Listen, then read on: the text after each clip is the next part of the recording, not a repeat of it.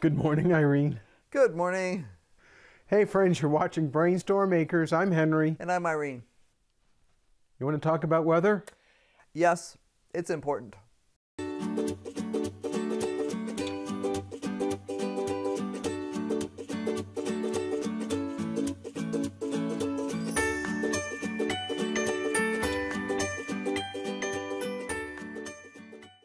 So when you live in suburbia, Like where? like most suburbia, most everywhere, but particularly in very temperate parts of the United States, like say Southern California or something like that, Or Santa Clara Valley, which is Silicon Valley. the weather's pretty stable most of the time. Now, I wouldn't say Atlanta's stable. You have certain things you can count on. Chances are the road surface will not go away. You might lose power. In severe cases, you might lose water. Mm-hmm. But you have this sense of security in your environment. We had a friend who moved from Southern California to Houston. Now, we used to live in the Houston area many, many years ago when the kids were little. I worked in southern Houston. We lived further south than that. It was a nice little subdivision, nice little development. Yep. And it was interesting because whenever we had a lot of rain, it was hard for me to get home from work. In fact, there was even one day we weren't having a hurricane, but we had some bad weather coming in. Right. I ended up driving down the median. SUW. Sedan underwater, yes. We had a friend move from Southern California to Houston. She'd been there probably a month. She was loving the apartment she'd found. She was loving her job. She was very excited. Now, she was in San Diego area, if I recall. Was it San Diego? I think she was LA, but somewhere down there. She's lived a couple of other places in California, but also fairly temperate climates. And I said, hey, heads up. And she's like, what? And I'm like, you've got a hurricane coming? So? And I'm like, Houston floods, the store's closed, you lose power. Now, she really wasn't in bad shape. She's got the camping stove and all that kind of equipment. She can handle it.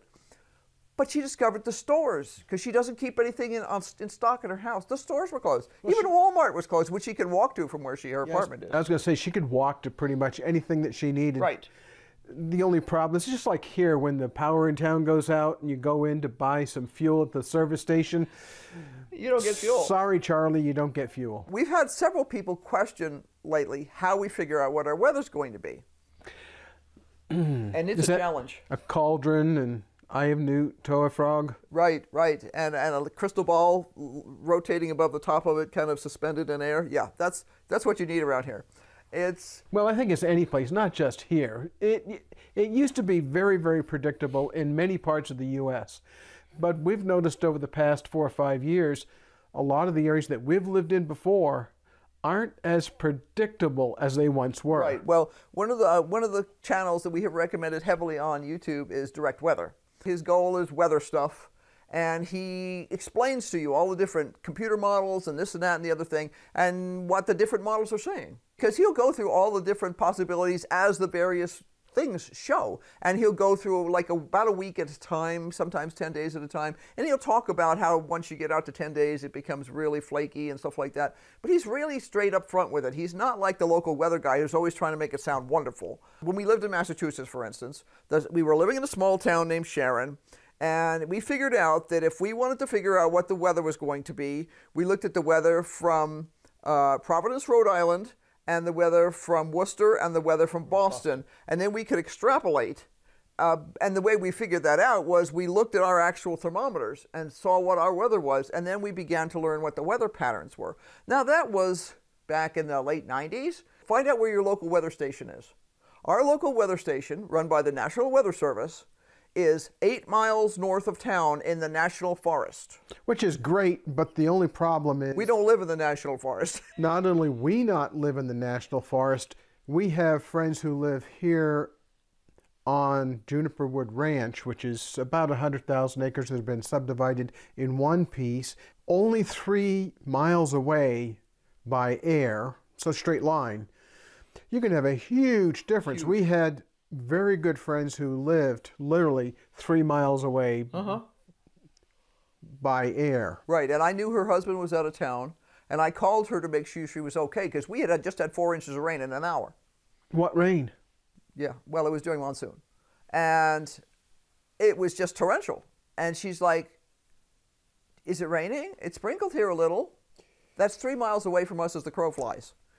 The gentleman who delivered our gravel the last time, he lives in a back valley. He finds that the weather forecast is off by 15 degrees in the wintertime. He will be 15 degrees colder because of the orientation and the depth of that valley. So you have to figure out what works for you. You know, you talk about weather, and most people think about weather as, is it going to rain or is it going to shine? Is it going to snow or are we going to have fog? Are we going to have hail or are we going to have big winds? And that's a nice, easy way of looking at whether those are the physical things that happen to you. But there's a lot more that goes into weather. You can do a big study. It's a lot of science. It's been more or less science for a long while, but that science is not as predictable now as it was. No, well, the direct weather guy was saying that the algorithms, the mathematical computer science programs that they developed to say if this happens, then that happens, then that happens, based on weather data, are no longer accurate. Yeah, well, to give you an example, if you've ever watched an atmospheric oscillator at work, they produce some really nice cloud patterns, and the patterns repeat at regular intervals. Mm-hmm. So, for example, we have a nice atmospheric oscillator that's some distance away from us on the west, and it puts out these really nice Japanese-looking waves. Yeah, it looks just like a Japanese painting from the 1800s or something, where you have the waves that look like this, and it'll be that in the sky. Now, it may seem odd, but all of that sort of behavior is predictable according to a field of science called fluid dynamics.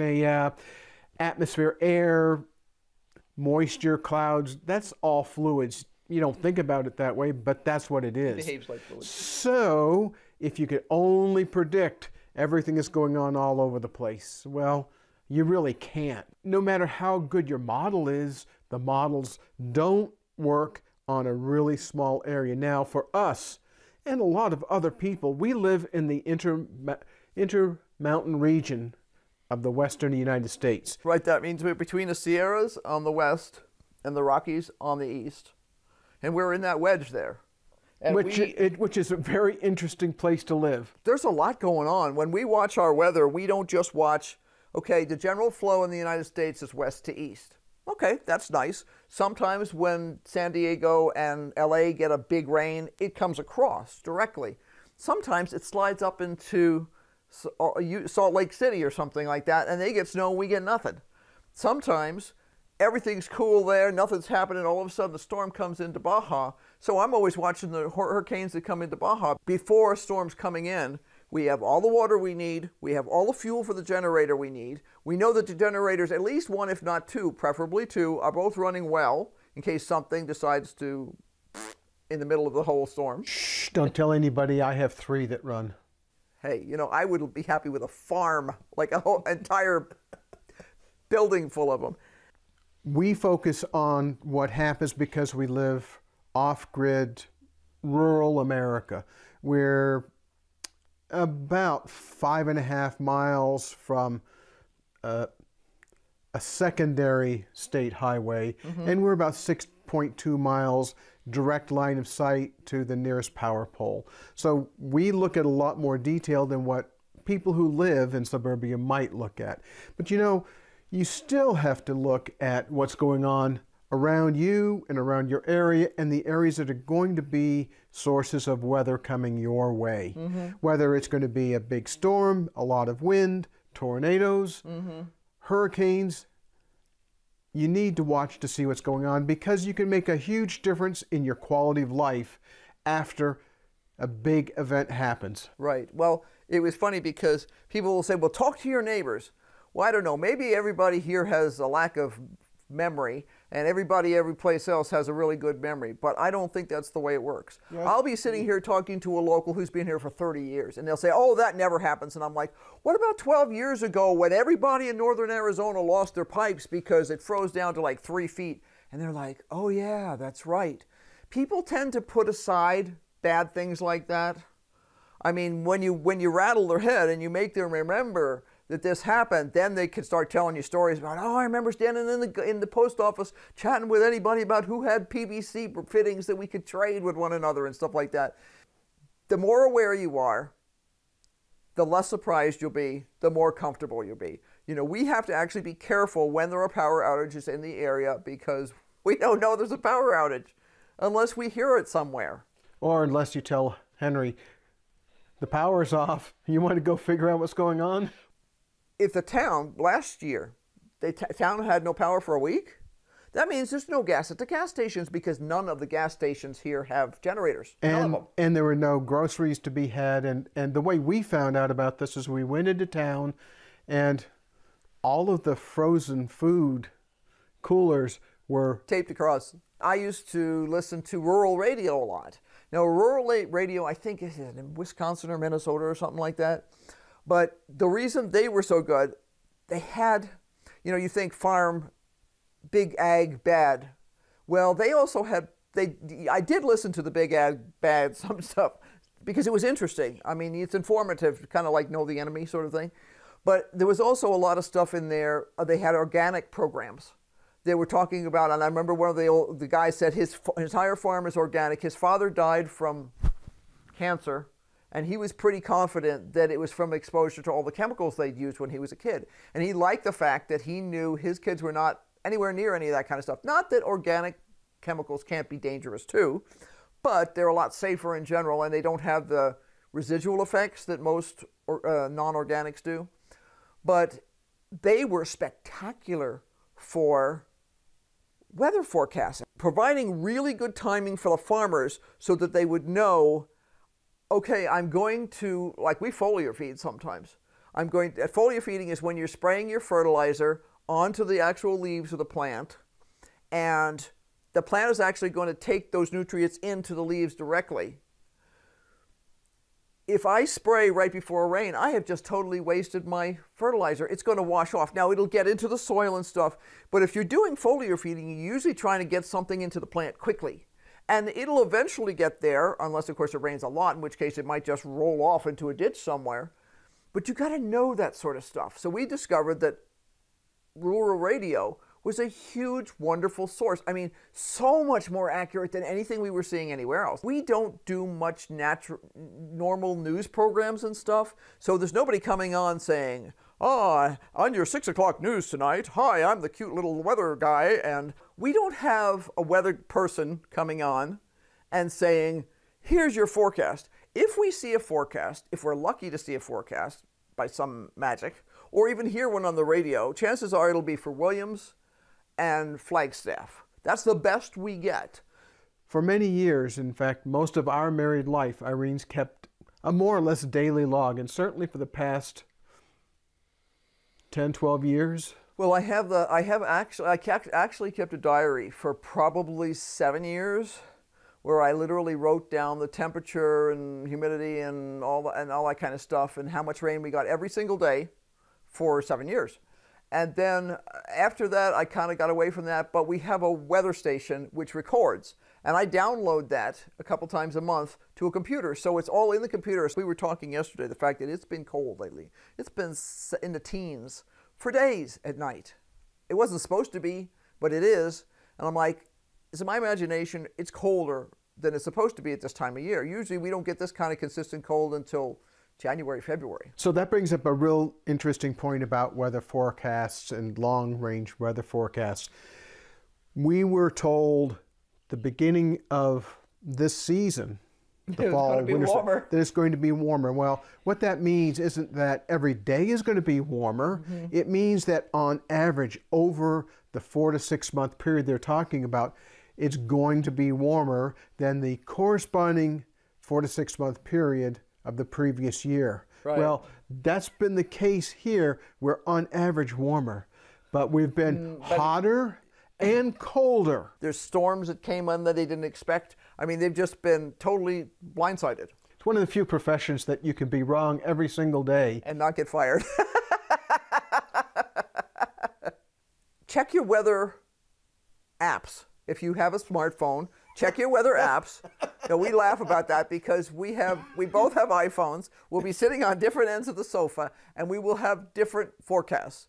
You have to look at the weather apps that are out there. You have to look at your forecasts, and you have to see what works for you. And you may have to do something like what we used to do in Massachusetts. The first place we lived, we extrapolated using Providence, Worcester, and Boston. The second place we lived there, we only paid attention to Boston and Worcester, because the 90% of the time, unless it was a hurricane or a nor'easter coming in on the coast, the weather came from west to east. So we knew that Worcester was going to be colder than us and Boston was going to be warmer than us.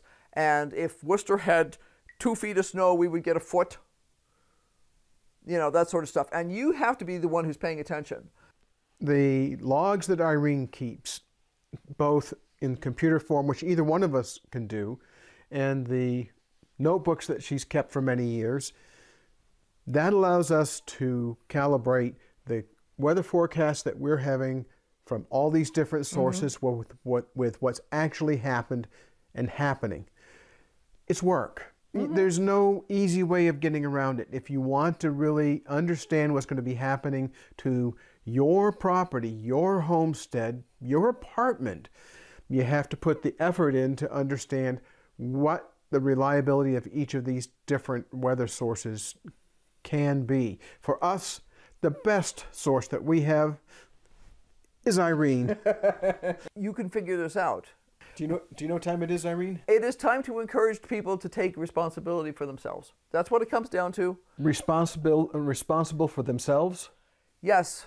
Well, it's not just about gardening, it's about everything. Everything. There's no getting away from it. It's easy to become complacent when you live in the suburbs. It's even easier to become complacent when you live in the cities and high-rises. Yeah. But at the end of the day, when everything is said and done, you have to take personal responsibility for your own life and the lives of your loved ones. Right. Because you're the ones who are going to be there on the scene when it first happens. Right. You're the ones who can make the difference. So be sure to like, subscribe, and hit that notification bell, and pay attention. That's all it takes most of the time, is paying attention. Freeze-dried water. Always remember the freeze-dried water. So until next time, bye. Bye.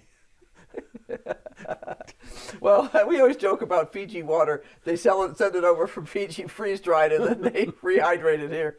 Yeah. Keep brainstorming. As you can tell, we are. Right.